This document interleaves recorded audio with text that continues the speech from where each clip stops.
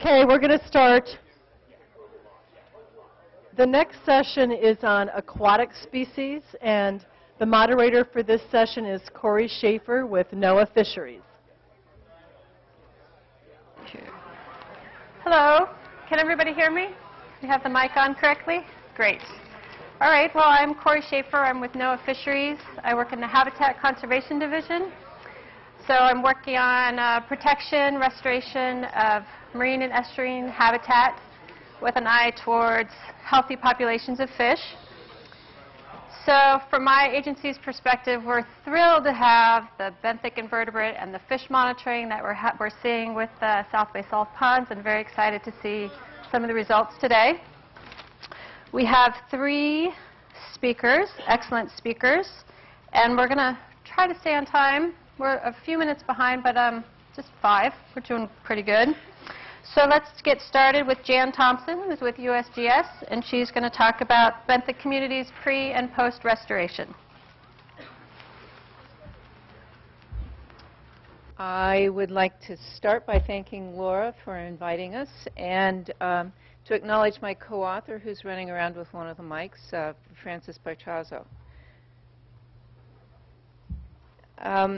I'm not sure about this audience, and so I decided to, with the scope of the knowledge of this audience, when we talk about benthic community in this audience, I know that everyone will think about them as bird food, so I'm sure that we have that part right.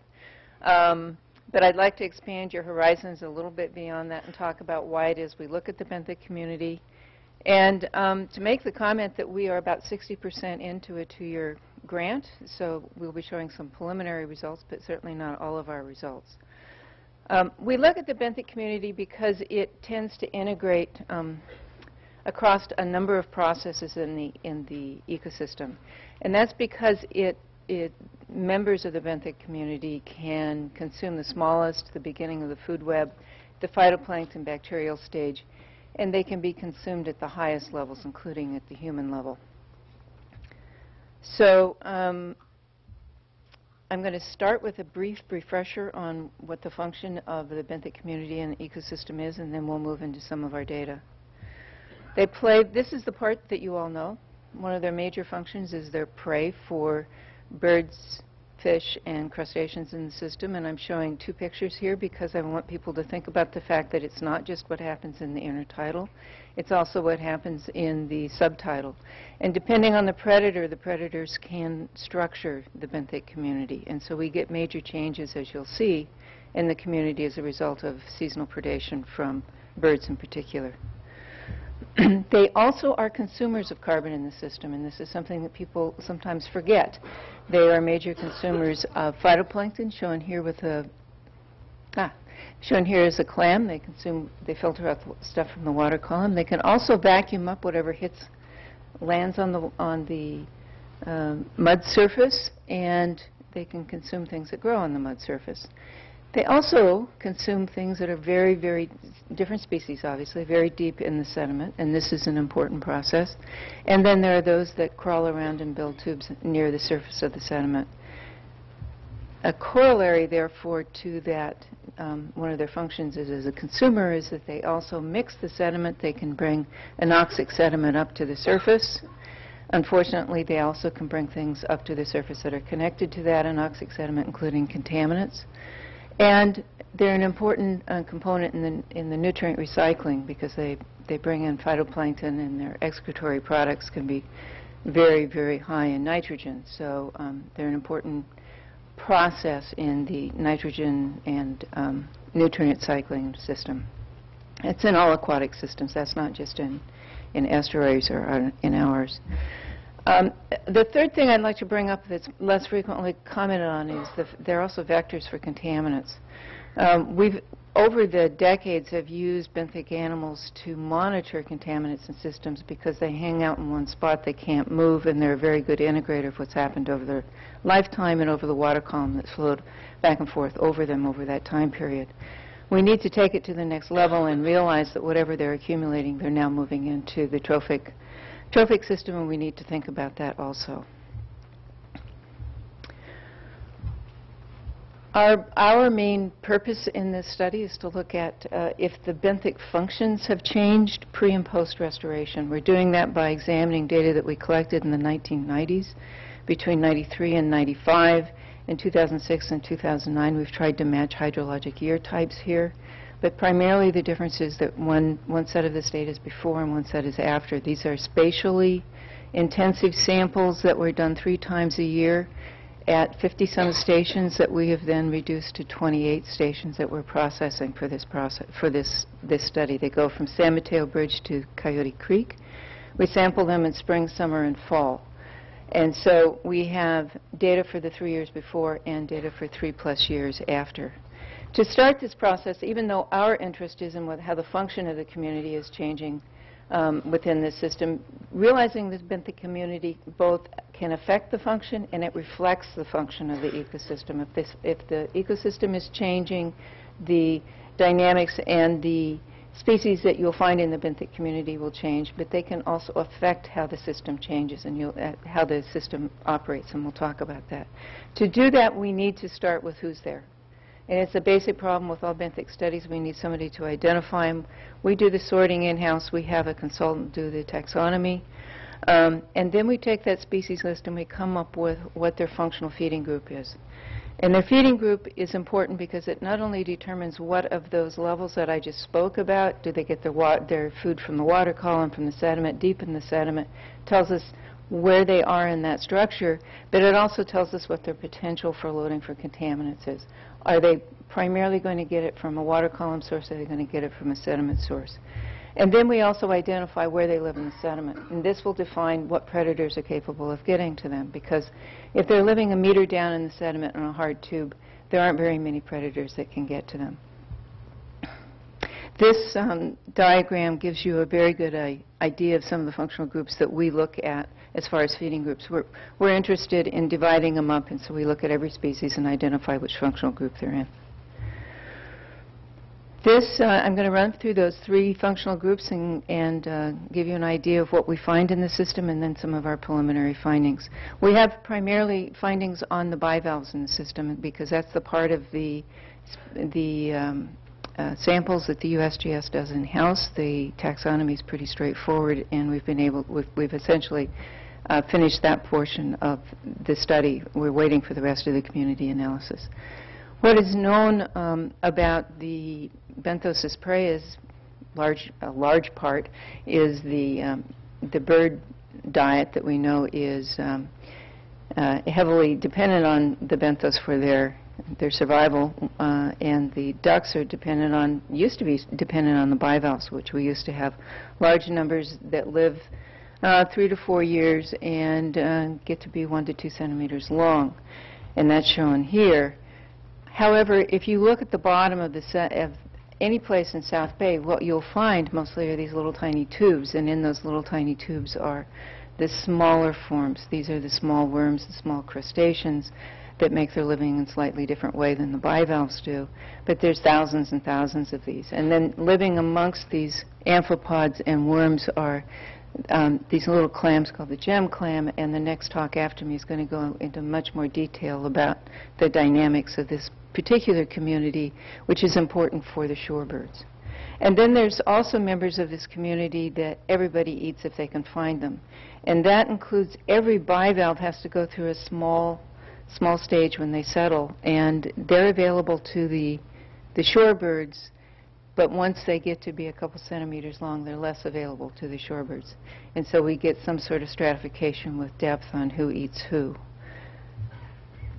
And then finally, as I mentioned earlier, there's this whole group that live in, these are bamboo worms that we see in large sections of South Bay, that once they are mature, I don't believe there's anybody that can eat them, because they live about a meter down in the sediment in these very solid, hard mud tubes.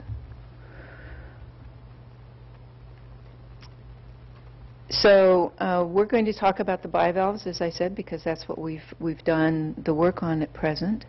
And I'm going to start by telling you what we knew when we went into this study, which is that we knew that looking at the bivalves in the system, they're heavily, heavily influenced by the predators.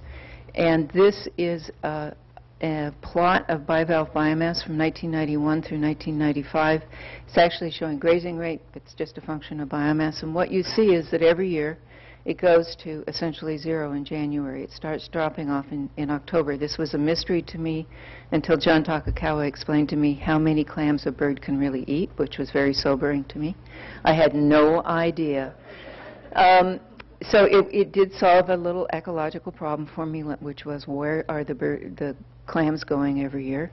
And we also know there's another source of predation, which is the birds, and particularly the bat rays in South Bay. And you can see on the mudflats, we see where they've been feeding their feeding hole, and in those feeding holes we see shells from the clams that they're eating. So this is something we knew before we started this study. We also knew at a decadal scale we see major shifts in the bivalves in South Bay as a result of predators. In this case, these are predators that are shifting their presence in South Bay as a result of upwelling offshore. When we have really good upwelling conditions, we get a higher percentage of these bottom-feeding fish and crustaceans that, beginning in 1999 when the upwelling year began, this upper plot note is in log scale. So we got 2 orders of magnitude shift in biomass in the bivalves in South Bay in 1 year. And that 2 orders of magnitude shift was due to an increase in these predators. That was what we published in 2007. And in 2005, when that data was analyzed, we were a little surprised that the bivalves didn't come back here. They haven't come back in 2006 or 7, 8, or 9 in any great numbers, which I'll now show you, not in the numbers that we saw prior to that. And it's one of the things that we're looking at right now. Is that potentially a restoration effect, or are we just not understanding some of the predation effects, all of which are possible? This is a plot of the biomass of the bivalves in the system in the channel beginning in 91 through 2009, and this is pre and post restoration here. So unfortunately, restoration kind of happened in the middle of this low period when the upwelling kicked in. However, in 2005, we see this period when we would have expected to see the bivalves return, and we see a couple of those years we did see them return in the channel, but we didn't in the shoals. And that's an interesting pattern for us as we try to figure out what's going on with the bivalves. It's a big question. If they disappear entirely, there's, I think, some pretty important questions for those who look at ducks in particular in South Bay have to ask. We're trying to figure this out, so we're also looking at that data spatially. Did we see a difference between pre and post restoration and how the bivalves were distributed in the system? This is again biomass. We like biomass because it's one of the things that we can look at that allows us to go between trophic groups. We're looking at carbon as the common unit here. And this is standard. This is what we saw throughout the 90s. There are very few bivalves in the spring, which is what we expect. They've been grazed down in winter. Come summer, they start to grow, and by fall, they peak. And then they get grazed down again by the birds. Started out in 2006 as we expected. 2006 summer, we're a little surprised that we didn't get the bivalves up here. And then the other thing that happened was that they disappeared early. They disappeared long before fall came. And is that a question of, do we have different predators, or do we have predators moving in sooner? It's one of the questions we're obviously at the stage of just trying to figure out what we're seeing right now. One of the things that this study is allowing us to do that we've never had funding to do before is to look at the whole community. And this is the data for the benthic community in April of 2006 and October of 2006, divided by what they feed on and where they live. From your viewpoint, if you're a bird person, what you don't want to see, now we've removed the bivalves from the system. They're the major pressure on phytoplankton in the system. Now the phytoplankton is no longer being consumed by bivalves. It's now hitting the sediment, we assume, or it's being consumed in the water column. We don't know about the water column.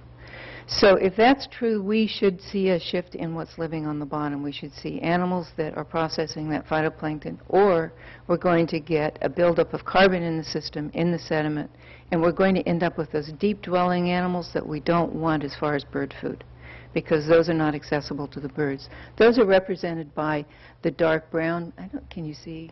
Yeah, the dark brown up here. And we just had a few places in spring that we saw that, but by fall it was gone. Now the relative size here is the relative abundance. This is consistent with what we'd expect from what we've seen in the past. It shows that the bivalves aren't present except in the southern extreme where that small gem clam kicked in. What it does tell us is that who's replaced the bivalves in the system, it appears right now, are the tubed amphipods. These are tiny, tiny filter-feeding amphipods. They filter the water for phytoplankton, and animals that feed on the surface at the interface between the sediment and the surface, between the sediment and the water. One of our questions is what the long-term effects of this is, and we don't know. As consumers, we know that the bivalves have always been important in this system, and we've known that because they disappeared every winter and spring, that happened to coincide with the time period that we would get the annual phytoplankton bloom in the system, and this is what drives pretty much the trophic web in the system. This is a plot that for people who are used to looking at phytoplankton or biomass of phytoplankton should be slightly concerned by. This is when the bivalves disappeared. You see that we have what we call a shifting baseline. It never really goes back to zero now. We also see that we're now getting a fall bloom in addition to the spring bloom. This is a cause of concern because this is a highly, it has a lot of potential for eutrophication. The cause of this is likely a combination of bivalves being absent, but also increased light availability, which goes back to the previous conversations that we had this morning with the data from Greg Schellenberger. And I've now been told to stop, so I'm going to, just like that. If you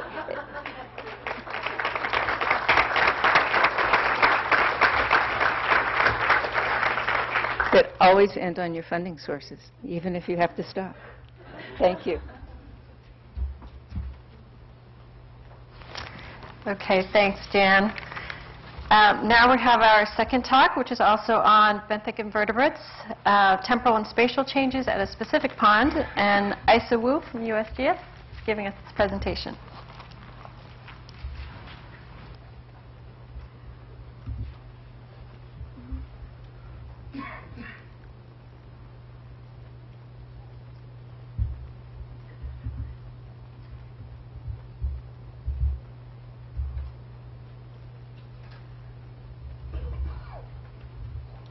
First, I just want to thank you all for coming here. And to thank Jan for really setting up my talk, because I had a lot of slides. And I really, thank you. And I didn't go into much of the introduction of invertebrates and why they are important. So this was a very great segue for me. And also wanted to wish you all a happy Lunar New Year. Gong hei fa choi. So Jan has really set this up really well, but why do we study invertebrates? Partially because they make up so much of the diversity of life. Here we have a diversity of life wheel, a pie chart. The words didn't come out so well, but you have your monerids, your protists, your fungi, plants, and all of these are in the animal kingdom, and these are your vertebrates. But 98% of animals are invertebrates. Jan had set this up really well of the functional aspects of why we study invertebrates. They have specific physical tolerances and foraging guilds, which make them really great indicators for water quality or indicators of habitat and habitat change. They can cause bioturbation of the mud flats as part of the function of where they live within the flat and what they're doing and how they move in there. But they're also important prey resources for fish species and birds. And one of the things I'll be talking about are mainly the shorebirds. We aren't really studying the fish, so, but we do know they're out there. So it's one of the important data gaps in our study. But right here, we'll address the shorebirds and diving benthivores that are foraging within the tidal flat. And this is of critical importance because San Francisco Bay is a site of hemispheric importance for shorebirds. And they're important wintering and staging areas for birds to fuel up before migration. So just to kind of give you an overarching conceptual model, this is kind of what we foresee might be happening within the tidal flats and what some of the physical forcings control our secondary consumers, our soft-bodied benthic invertebrates over here. So the invertebrate community can be preyed upon by the vertebrate predators, such as your bird species, the western sandpiper and scoters and scaup and fish.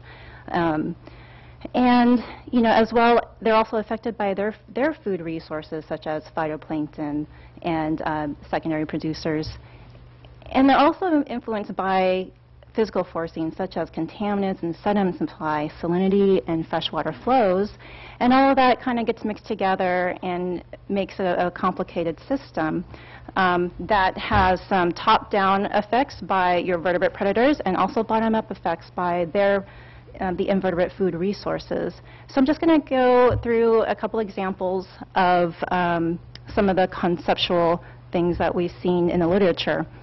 This is a paper by Kraan et al. In 2009, and this was in the Dutch Wadden Sea, where he's actually, there's been an experiment of cockle harvest, which is a bivalve, and they've seen the effects of declining food resources on the mudflat.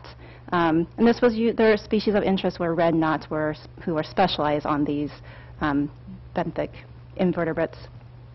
And what they did is they looked at benthic mapping, coloring, bird counts, for about 10 years, and they looked at suitable foraging area and the spatial predictability of their food resources and bird survival. So here in 1998, these dark squares indicate the invertebrate densities before harvest and after harvest in 2005. And you could see that there's a great reduction in cockle densities. And then in the other graphs here, you see reduced number of birds and reduced survival. And red knots lost about 55% of their foraging area, and the numbers decreased about 42%. So they calculate that survival declined around 82 to 89%, and some other birds just emigrated from the site. And here is a slide on biofilm foraging, which is actually just stolen from Kuei. Tomohiro Kuei is an expert in biofilm foraging on shorebirds from Japan, and he was visiting in December and gave a talk. So one of the bottom-up controls is that the availability of biofilm as an additional food resource may play a really important role for energetics of these shorebirds. And here you see a very slow motion high-speed camera, or high-resolution camera, and he's deducted that the movement and behavior of the foraging bird, you could see the sediment fluid held between the bills and the fluid moving back and forth as if it's sieving. And also he's looked at the tongue structure that has these spines that are conducive for sieving. He's also done some stable isotope and food web analysis, which I am not going to show here, but it indicates that they do forage on biofilm, and it makes, I believe, up to 50% of their diet. And so here we'll go through an example of top-down effects. This is a paper by Jan et al. And Lisa. And she found that grazing by bivalves determined the phytoplankton blooms, and above a certain threshold, the blooms ceased. And they speculated that it was because of the bivalves. And when they're preyed upon birds and fish in the fall and winter, they disappear each year. And that the growth of the phytoplankton depends on shallow water processes. And the changes in the benthic filter feeders and their predators has great potential to change the bloom dynamics. So here we see a figure of the phytoplankton blooms in February, and they're very ephemeral, but you can see that they start in the shallow shoals and they propagate into the deeper bay. So perhaps what we're seeing is a combination of both top-down effects and bottom-up. And a great way to actually look at these environments is the South Bay Salt Pond Restoration, which has embraced adaptive management. And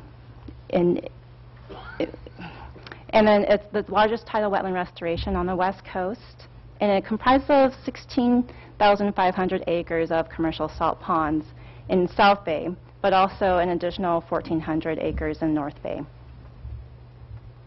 And one of the key uncertainties is how restoration of a managed pond will influence the surrounding shoals. And this is pond SF2 and right south of the Dumbarton Bridge.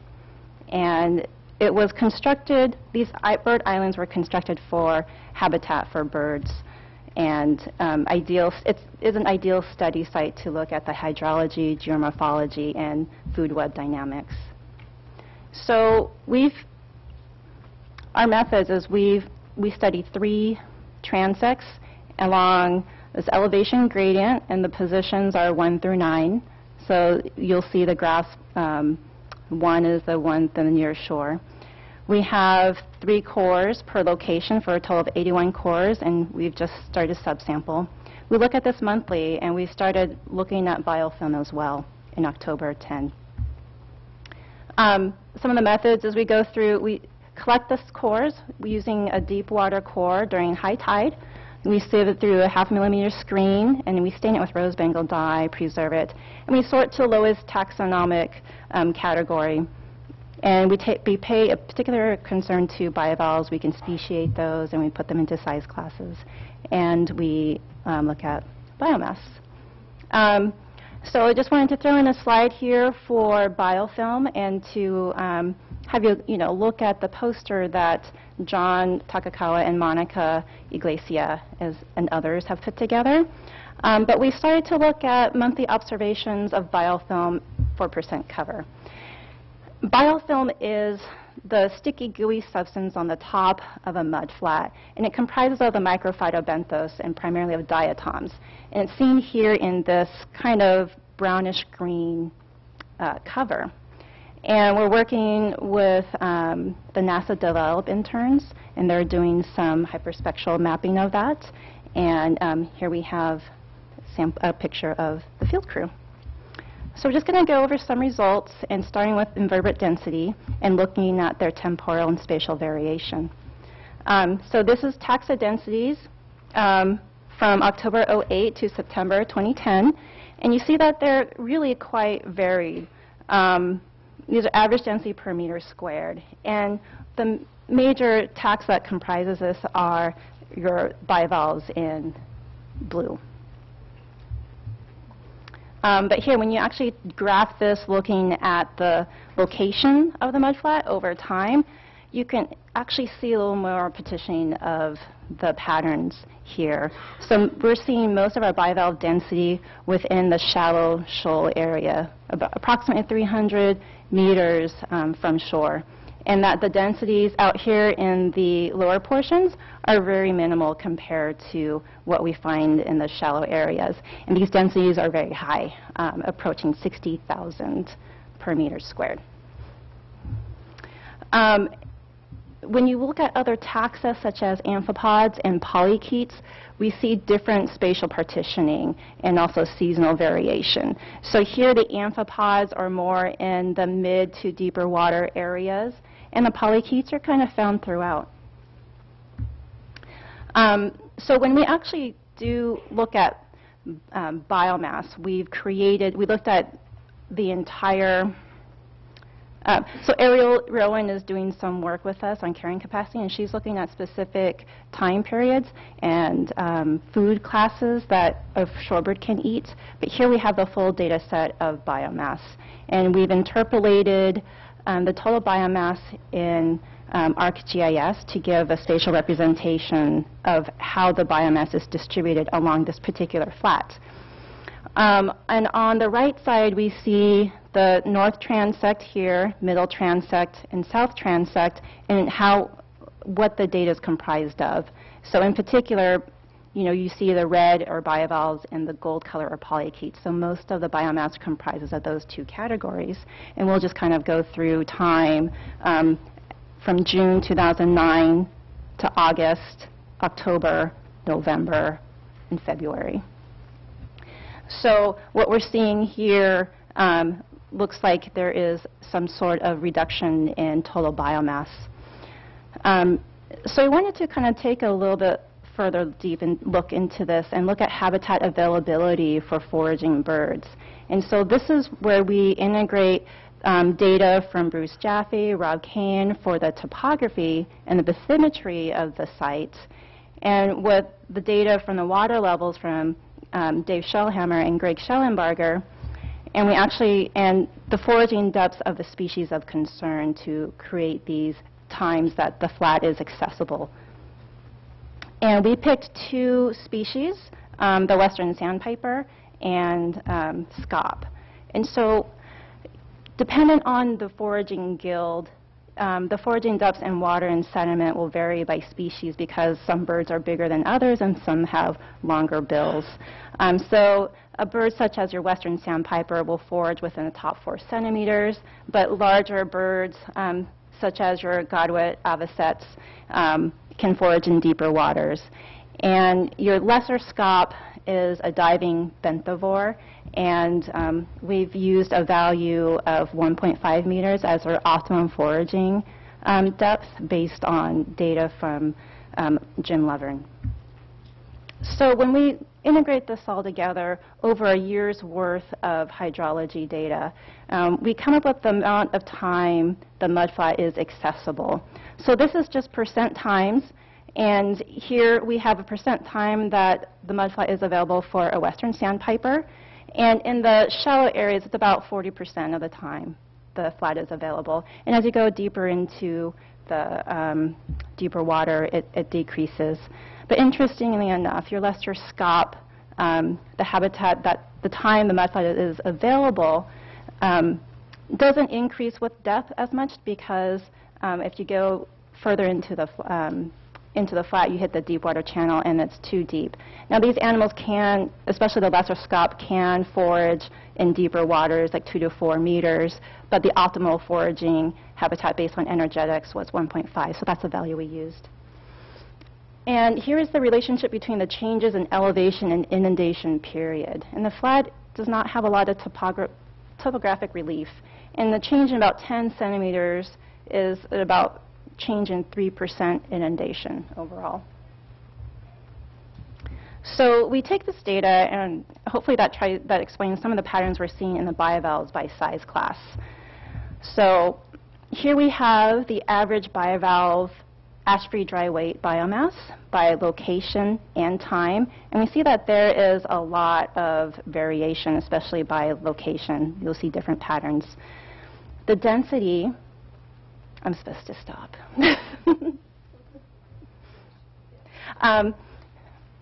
So most of the bivalves are comprised of these little tiny size classes.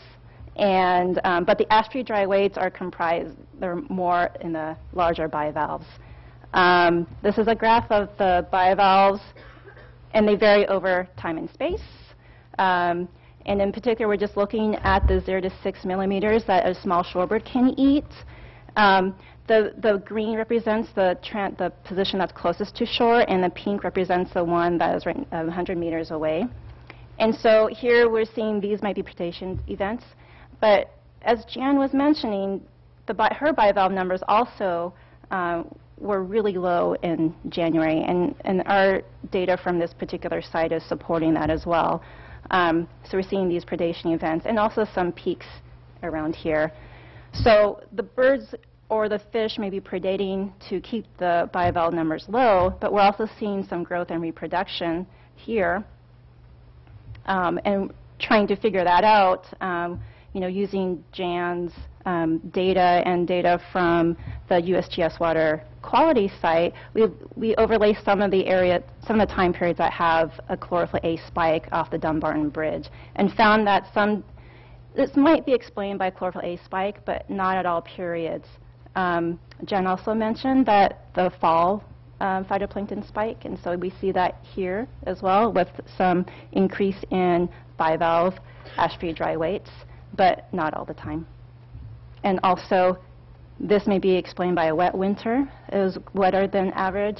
And the construction disturbance in June, we weren't able to get to all of our sites. So in conclusion, patterns are complex. We are seeing distinct monthly and elevation patterns. Our invertebrate prey resource is limiting. They may exert a bottom-up control on foraging birds. And what is the carrying capacity of the site? And I really want to refer you to Ariel Rowan's poster out there in the main room. She has a great poster on carrying capacity, and the biofilm poster. But this may interact with shorebirds exhibiting top-down control in mudflat communities, and our acknowledgments and funders. Thank you very much.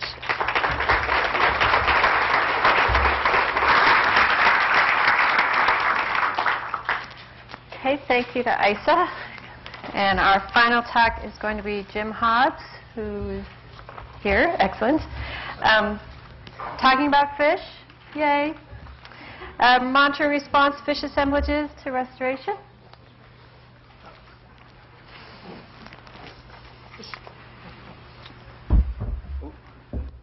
Thanks, Corey. So I'm here to talk about fish. And we are monitoring the South Bay salt ponds. So we've put together a fisheries program here at UC Davis to conduct monitoring surveys of the restoration sites in the South Bay. And we have two primary objectives. First is to come up with a way to actually monitor the variable habitats that we see in the South Bay, both open bay habitats all the way into intertidal creeklets, looking at the distribution and abundance of the different fish species that are in the South Bay, and also to using a couple different sentinel species, one sentinel species for the slough habitats and another for the intertidal habitats, to look at the health of the species, both in terms of population health, looking at mortality and recruitment, and looking at individual health with a biomarker approach. So in general, the study area here, we have 4 major areas that we are monitoring currently. In the far north, we have Eden Landing. On the east side. On the west side, we have Bear Island. We are also monitoring SF2 and the sloughs within the Alviso complex. So a little closer look at Bear Island. We are doing benthic otter trawling from a boat, and we are also doing intertidal trappings with clover and minnow traps. I'll show pictures of these in a minute. And we also have sites. We have at least one site that is outside of the system within the main part of the bay. In Alviso Slough and Coyote Creek, we are sampling at least 3 replicate otter trawls within each of those major sloughs, and we're also monitoring fish abundance within ponds A19 through 21, the ponds that have been restored since 2006, and adjacent sites to compare slough and pond abundance. And then at Eden Landing, we are sampling, we currently sampled within the pond sites that are undergoing restoration currently, and we are also sampling with otter trawls along Old Alameda Creek and Eden Landing Creek. And we're also, again, so these outer bay sites, we're monitoring outside of each one of these complexes to look at what the source fish populations are to these different habitats. And using this otter trawling method that is similar to what Fish and Game does, we're hoping we'll be able to link up abundances of different species south of the Dumbarton Bridge with Fish and Game monitoring surveys, which primarily take place north of Dumbarton Bridge, to get some idea of what the temporal variability is. And so I mentioned that it's quite complicated to actually monitor fish abundance in these dynamic habitats. So again, we have these large open bays that are broad and shallow, and we also have more narrow but broad sloughs that are somewhat shallow.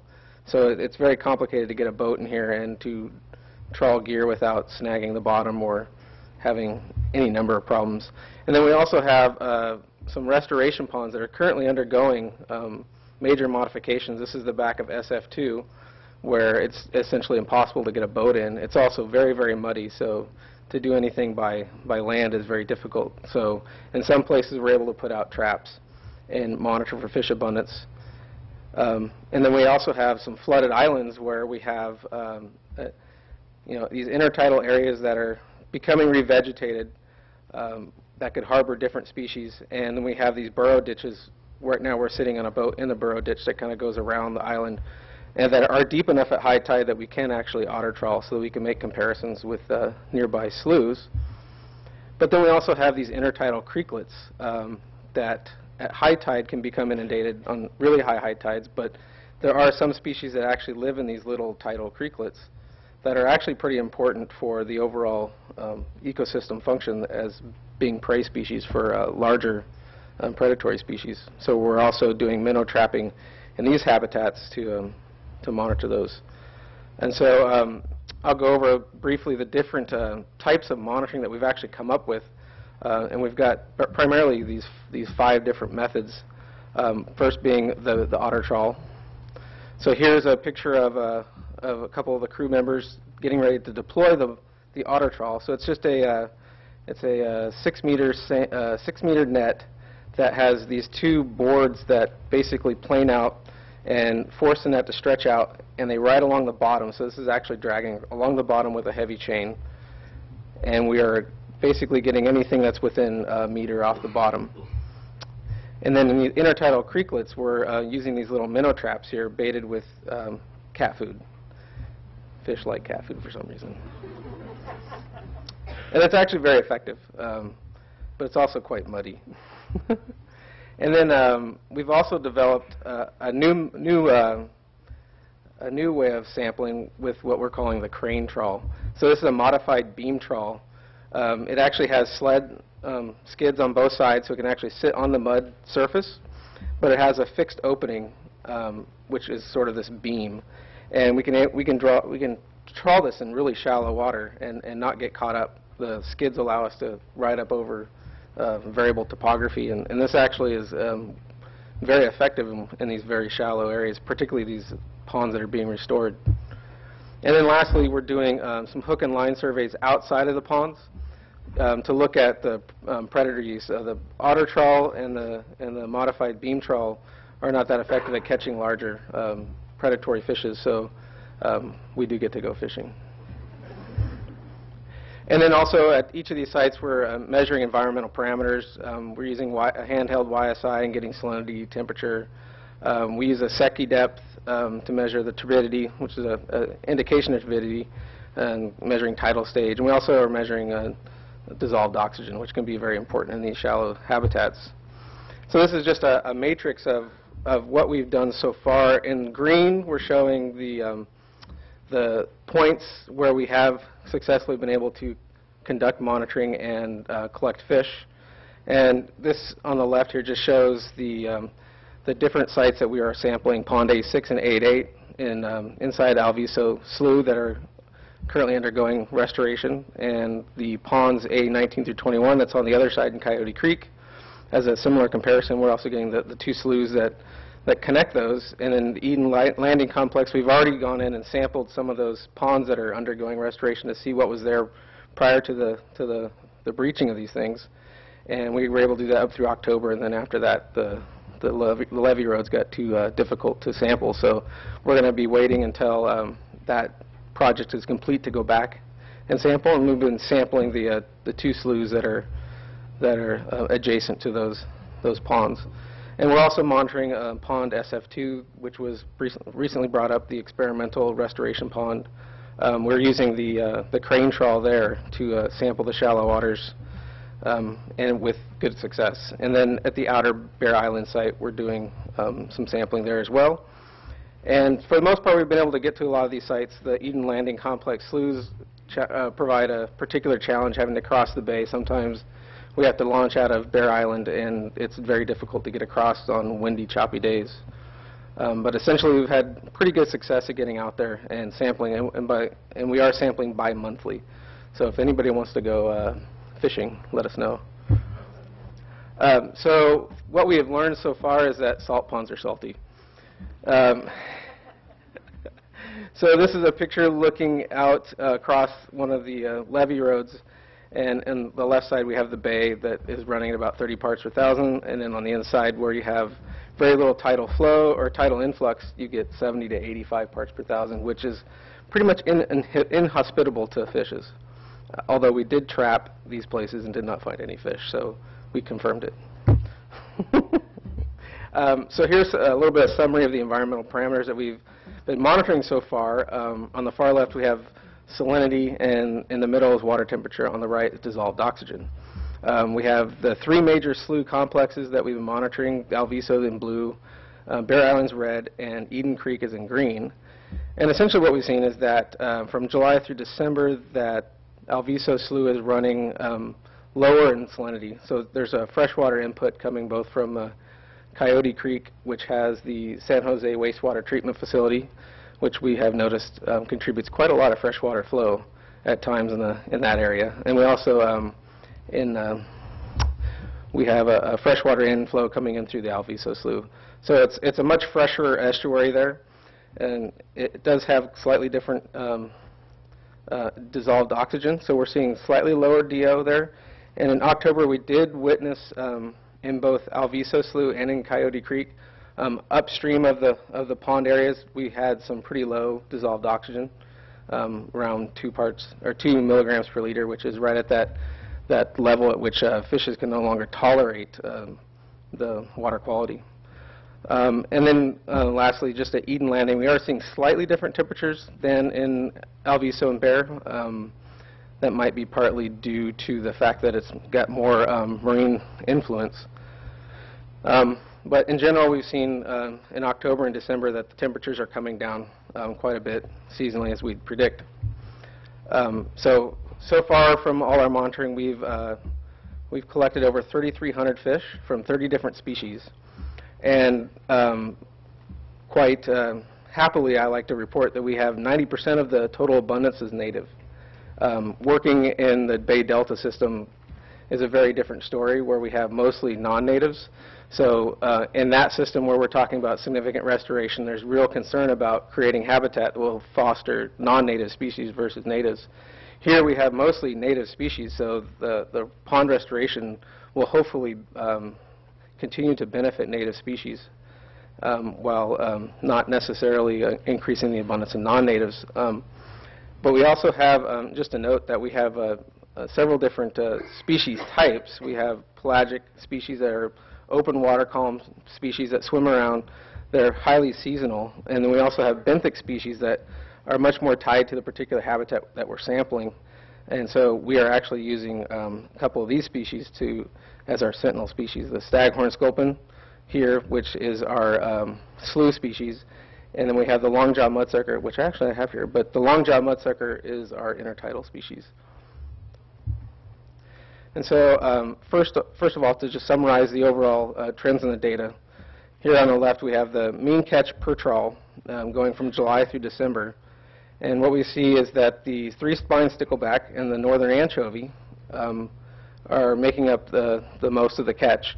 Northern anchovy was a particular interesting find that we've seen in the last 15, 20 years, that the northern anchovy in the bay itself has declined significantly.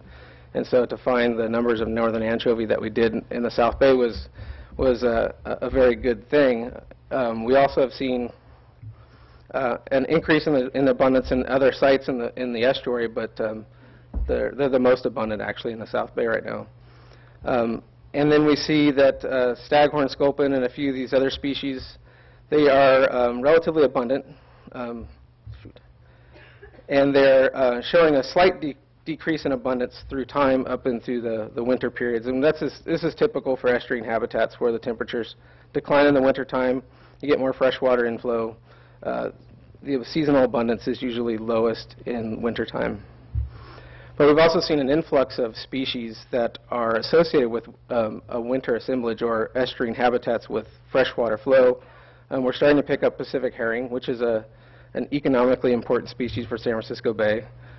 We also collected longfin smelt, which is one of the species that's of real special concern in the northern estuary. This species was recently listed as a protected species, and we caught a large number of longfin smelt in December. And then looking at the catch per trawl, comparing the different slough systems, we've seen that overall Alviso slough has the highest abundance, and that's particularly driven by the three-spine stickleback. And then again, the staghorn sculpin is actually making up a large abundance of fish there. The staghorn sculpin actually is a species that will migrate into estuarine habitats to spawn, so we're having more freshwater flow in Alviso, and that's cueing the staghorn sculpins into those habitats. But in general, for the other species that are abundant enough to make any sort of temporal trends, we're seeing pretty similar trends amongst the different sloughs, which is very good for our purposes. And then looking at the otter trawl data, comparing the ponds, A19 through 21, and the sloughs that are directly adjacent, we're actually seeing higher abundance of the three-spine stickleback and the northern anchovy within the ponds relative to directly adjacent coyote slough. Some of the other species that are less abundant are showing somewhat similar patterns, but the ponds themselves are actually functioning fairly well as habitat for the species that are in the adjacent area. Now we're looking here at the sentinel species, the longjaw mudsucker. This is a species of fish that lives in the intertidal. They actually can tolerate being exposed to air for long periods of time. In the mouth, they have vascularized time. Okay, so basically what we're showing is that the longjaw mudsucker is actually quite abundant in Alviso slough, directly adjacent to pond A6 where we've had recent breaching. And looking at the mean size of these guys compared to Eden Landing, where they're actually in the pond habitats, the permanent ponded water is actually producing slightly better, bigger size and better growing fish than the Alviso complex, even though Alviso is more abundant. And then lastly, looking at the predator exploitation of these pond sites, the coyote slough, where we had a greater number of prey species in itself, was actually producing higher catch rates of large predatory fishes like the leopard shark and bat ray. And then just lastly to note that within these otter trawls, we are catching a large number of common invertebrate species, most of which are actually non-native. And so we are currently looking into quantifying the abundance of many of these invertebrates, including the clams. So overall, we're seeing a large number of fish in the South Bay, which is very, very good. But we are seeing a couple species, the longfin smelt and the threadfin shad, which are actually part of the pelagic organism decline in the northern estuary.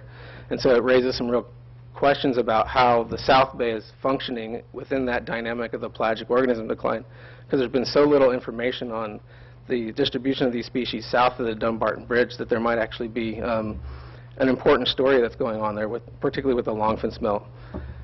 And lastly, the restored ponds so far are showing pretty good numbers compared to the adjacent sloughs. So the restoration of these sites are actually providing habitat for the species that are in the South Bay.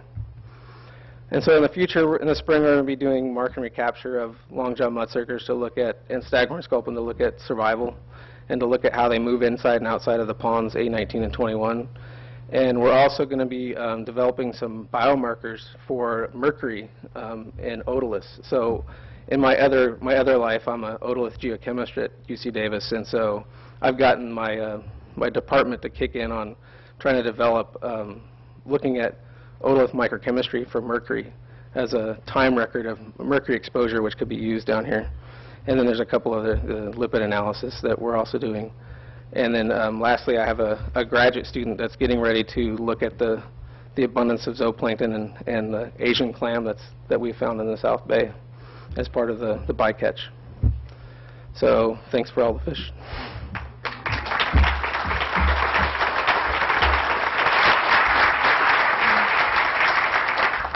Okay, thanks, Jim. So now I believe we have 20 minutes for discussion. If we can have our speakers come up to the table.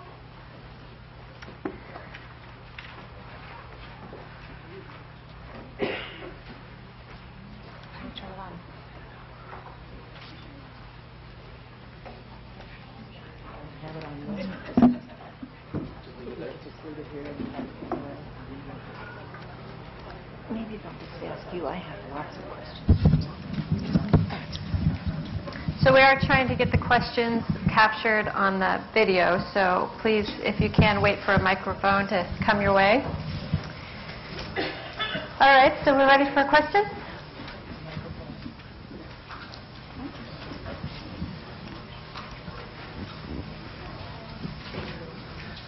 Hello, I'm Jane Moss, and I'm a docent on SF2, and I was wondering if you had any information about the species composition and abundance there, even though you've only had 1 month's worth. So far we primarily just caught the staghorn sculpin in pretty good numbers, and we've actually gotten the largest staghorn sculpin within the entire surveys within SF2. So it looks like it's going to make some pretty interesting habitat.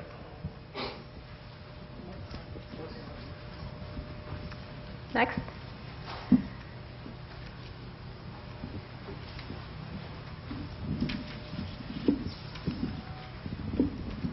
Thanks. Lisa Wyndham, USGS. I had a question about these fall phytoplankton blooms, and do we have a sense of maybe what food web that carbon is moving into?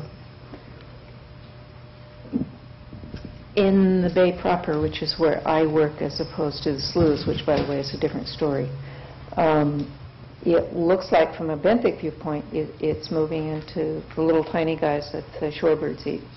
So this is the amphipods and polychaetes tube-dwelling, mostly. We don't know. We don't have a good feeling for zooplankton in South Bay. And Jim Cloran has just started a preliminary zooplankton study in South Bay this year. So that should help us. Maybe the zooplankton are doing it. I also found it interesting, and I'm not a fish person. Anchovy eat phytoplankton, right? I think it's very interesting. The anchovy are in South Bay. Right now we don't have a good grazer on the phytoplankton in South Bay. So maybe the anchovy, one of the theories from Wim Kimmer is they moved from North Bay to South Bay because the clams were taking out the phytoplankton in North Bay.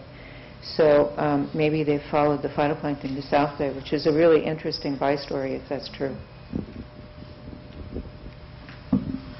Next question.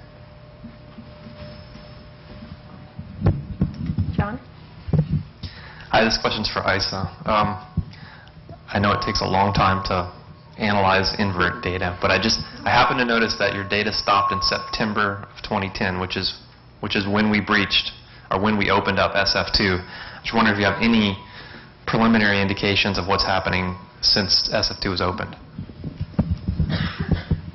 That's a good question. The data doesn't stop there. That's just as far as we've gotten in terms of the identification and enumeration. So once we get that, we should have more data coming very, very soon. Sorry about that. Laura. Hi, this is for, I guess, Jan.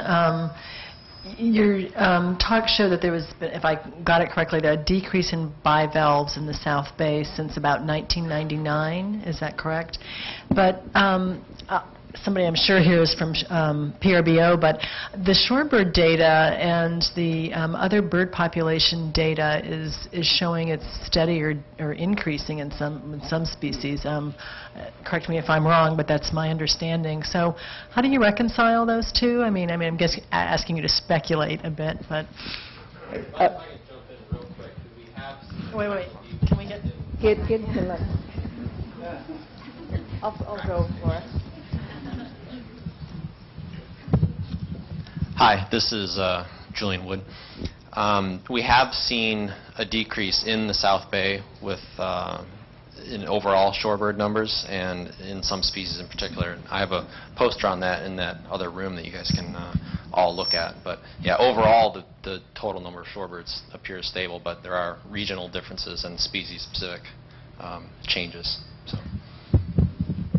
I think the difference, and I possibly didn't explain it well enough, that the major biomass as far as bivalves in the system are the large bivalves, and the shorebirds are able to eat them only when they're babies, because many of these get to be a couple centimeters long. And as please, bird people, correct me. You will, I'm sure. That I count on that. I know what I don't know, and I know nothing here. But when you get to a 2 centimeter, 3 centimeter musculista, the shorebirds are not taking that, but the ducks can. So a lot of ICE's numbers are GEMMA, which is that little tiny one. GEMMA is shifting, and it's shifted greatly. A whole story I didn't talk about, shifted immensely since the 1970s and what it's done in the system. But GEMMA bounces around, and I can't honestly say if I know if that shifted from 1999 to present. This data analysis maybe will tell us that. But it's the larger bivalves that have disappeared, and it's the larger bivalves that have the largest ecosystem effect when you look at phytoplankton and when you look at contaminant transfer. That's where the bang for the buck is. If you're subtidal, that's also where the majority of the biomass is for bivalves. So sorry if I wasn't clear on that.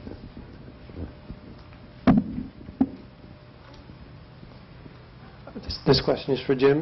Do you have any expected negative effects besides the mercury for the fish?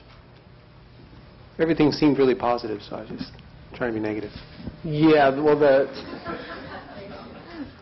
mercury is definitely a concern for opening up 8A. I know that other contaminants coming out of the system there may be also an issue. So a lot of the biomarkers work that I've done in the past can give us some hint as to whether that's really an issue. I haven't seen a lot of water quality data as far as other contaminants that might be a problem there, but we'll certainly have our eyes on the prize. One of the goals of this monitoring, as I understand it, is to observe and document any changes due to the restoration. And it seems in order to do that, you need sufficient baseline data, and you also need ideally otherwise stable conditions in the estuary. And so I guess a general question is there sufficient baseline data? And with all the other changes in the estuary, with turbidity, ocean conditions, the pelagic organism decline, is there stable enough conditions in the estuary to actually identify significant changes due to restoration?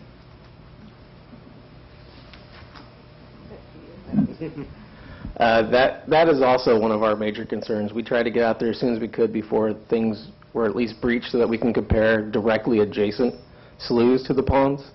But yeah, there's quite a lot of things going on simultaneously. So to be able to attribute increases in any one species to the ponds themselves or restoration themselves is going to be a real challenge. So with the marker capture of this fish species, at least, we can get some sense of how much use is being done within the ponds, and hopefully with recruitment we can get some idea whether the recruitment of new individuals is attributed to the ponds themselves or from outside areas. And with the otolith geochemistry, we're hoping we can get somewhere closer with that.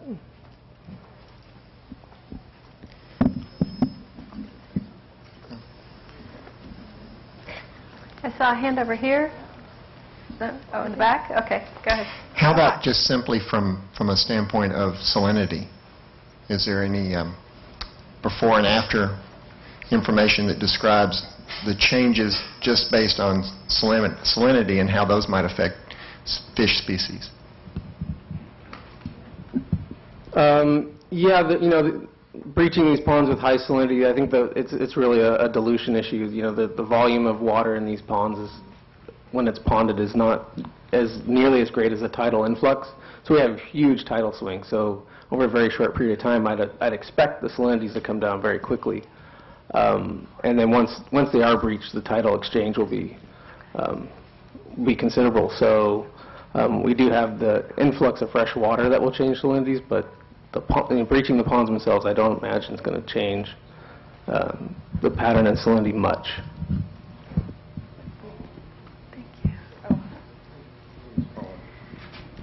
What I'm referring to is that that's what we expected was by opening up the ponds, it would change the tidal prism, bring saltier water deep into the South Bay.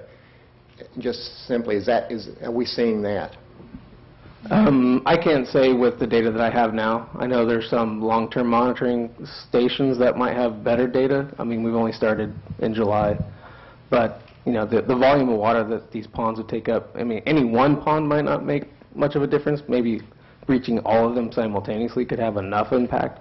But with climate change, and increase in sea levels, it'd probably be hard to tease, that out. But hypothetically, you might see an increase in salinity. I think I know what your question is, and it's more detailed physics than that. And I think the person we can ask here is Dave Schulhammer. Dave, do we have any... You can keep your head down as long as you want. I can find you. Do we have any hint that we're seeing increased salinity intrusion with the tidal prism? The very simple answer is I don't know. We have not looked at the data in that context yet. Also, you have to realize there's already tremendous seasonal variability in salinity, even in the South Bay, and teasing out a long-term change would be difficult and would probably take many years of monitoring data to get a statistical significance if there is, in fact, a change. Just wanted to hear it from the source. Okay. Kathy Boyer, Rumberg Tiburon Center. Just to complicate things a little bit further, the Coastal Conservancy has a new project to try to incorporate subtidal habitats along some of these areas, particularly along Eden Landing. And I saw you had bay pipefish in your trawls, and I'm curious how your data might serve as baseline for fish and invertebrates for upcoming projects that might influence some of these species. There's eelgrass now along Mount Eden Creek, so or offshore of there, so I'm curious if that's where you picked up the bay pipefish. I believe the pipefish we actually caught in Alviso Slough, which was kind of surprising because we hadn't seen any eelgrass anywhere near there. However, we were picking up some detrital eelgrass, so maybe some of the physics are bringing some of that eelgrass into that area. But yeah, so the long and the short of it, having this monitoring data now, is going to be beneficial in the future as hopefully seagrass will come back in that region. Okay, we're going to take one more question. Laura? The question is for that entire panel, really, but maybe more Jim and Jan. We do have issues with water quality in the ponds during certain times of the year.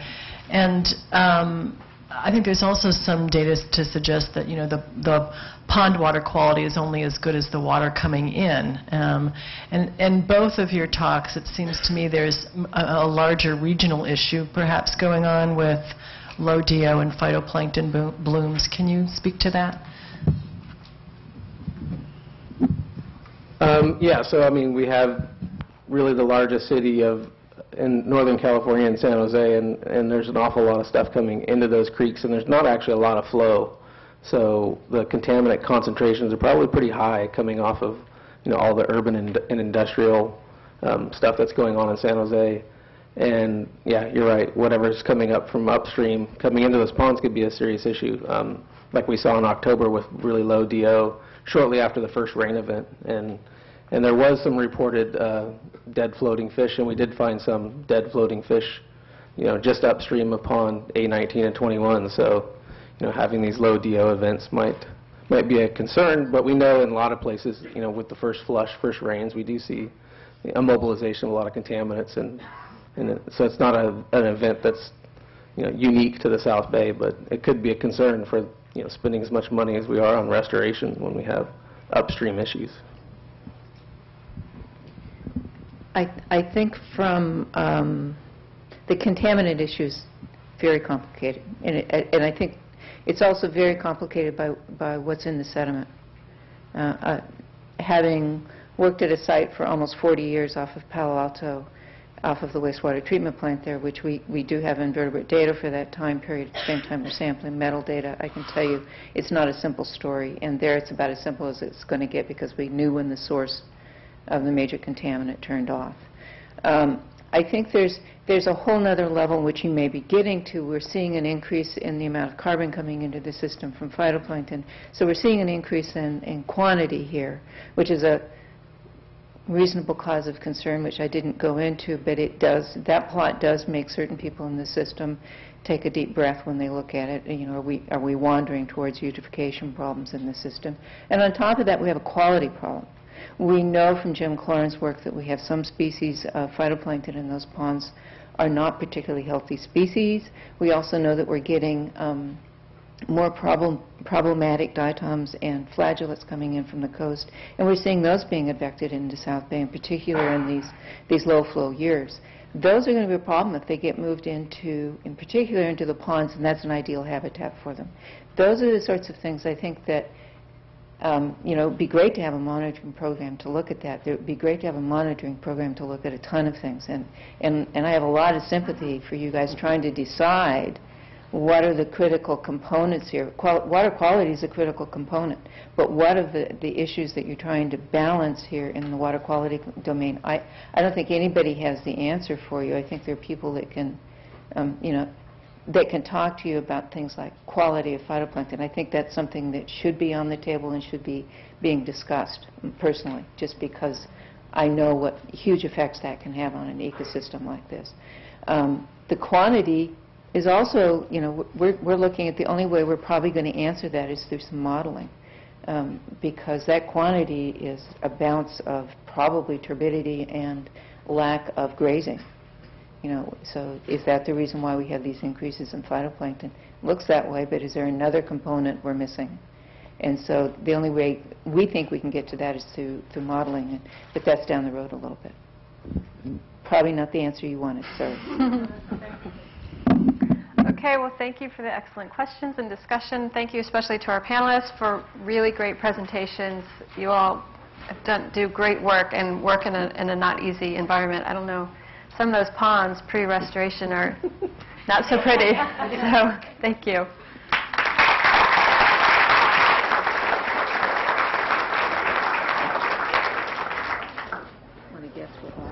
Thank you, everyone. Lunch is on your own. We are going to reconvene promptly at 1 o'clock. The caterer is providing lunches for purchase. There's salad, pasta, and chicken for $9 and tri-tip sandwiches for $6. So we invite you to stick around and visit with folks and look at the posters. Thank you. There's also a cafeteria across the way. Head toward the flagpole and keep going.